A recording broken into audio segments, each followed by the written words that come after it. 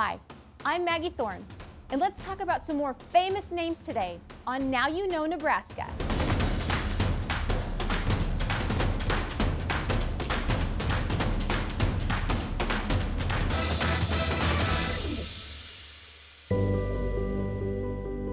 As an American Ninja Warrior and Spartan, I meet a lot of versatile athletes. It's hard to find anyone in Nebraska's history that better fits that description than Louise Pound.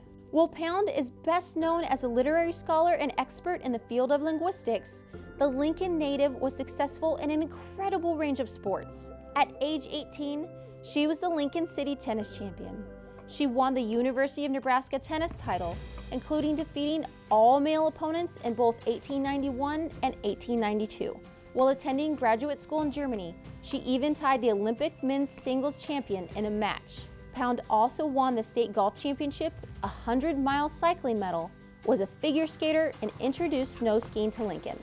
In her spare time, she also coached the university women's basketball team. The Omaha World Herald named her one of the 100 greatest athletes in Nebraska history. Thanks for joining me today on Now You Know Nebraska.